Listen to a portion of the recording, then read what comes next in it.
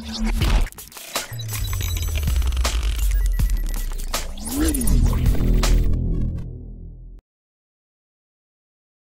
friends, sports பத்தின செய்திகளை உடனுக்குடன் தெரிஞ்சுக்கொள்ள நம்ம தமிழ் கிரிக்கெட் சேனலை சப்ஸ்கிரைப் பண்ணுங்க.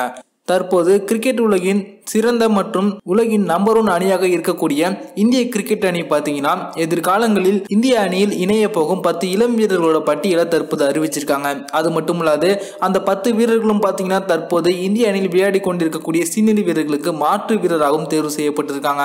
அது பத்தின முழுமையான விவரத்தை பார்ப்போம். ஒவ்வொரு கிரிக்கெட் நிர்வாகமும் சரி தங்கள் அணியில் விளையாடி கொண்டிருக்கும் முக்கியமான வீரர்களுக்கு ஒரு மாற்று வீரரை தற்போதிலிருந்து அவங்க தயார்படுத்தி கொண்டிருக்க வேண்டும். காரணம் என்ன அப்படின்னா கிரிக்கெட் விளையாட்டில் எப்போது வேண்டுமானாலும் எந்த வீரருக்கு வேண்டுமானாலும் காயம் ஏற்படலாம்.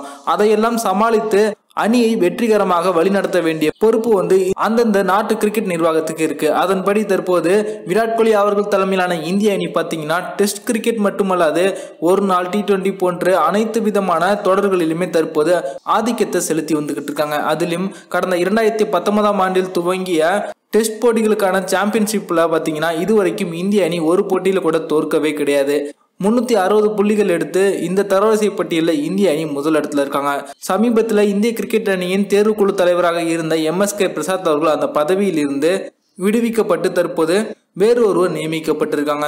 MSK பிரசாத் அவர்கள் பதவியில் இருக்கும் போதே இந்திய கிரிக்கெட் வீரர்களுக்கு யாரெல்லாம் மாற்று வீரர்களாக தேர்வு செஞ்சு வச்சிருக்கீங்க அப்படின்னு ஒரு பட்டியல் வாங்கப்பட்டுச்சு.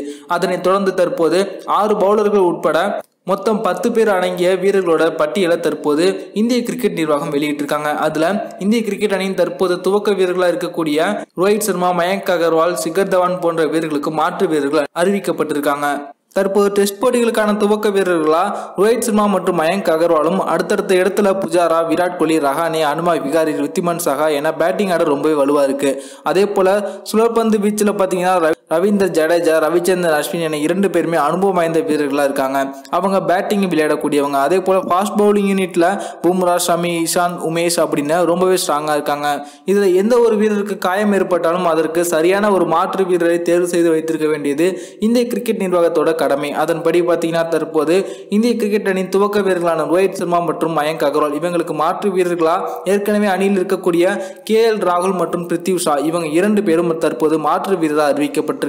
ஏதேனும் தொடரில் துவக்க வீரர்களான ரோஹித் சர்மா அல்லது மயங்க் அகர்வாலுக்கு காயம் ஏற்பட்டுச்சு அப்படின்னா KL ராகுல் அப்படி இல்லைன்னா பிருத்வி ஷா இவங்க தான் அணியில துவக்க வீரராக களமிறக்கப்படுவாங்க. மொத்தம் 4 பேட்ஸ்மேன்கள், 6 பவுலர்கள் உட்பட 10 பேர் அறிவிச்சிருக்காங்க.